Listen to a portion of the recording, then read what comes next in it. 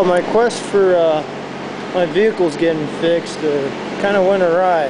One of my vehicles is fixed, but the other one, the AC's still down, so we have to take it to Camp Victory tomorrow. Hopefully we can run it down there real quick and then fix it. It's really annoying. And it's actually a deadline now to not have AC. There's a ready line. There's our supply connects.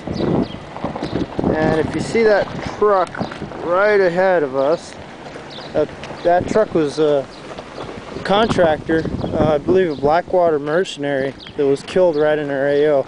Got ambushed by some machine guns. Poor sucker's dead now.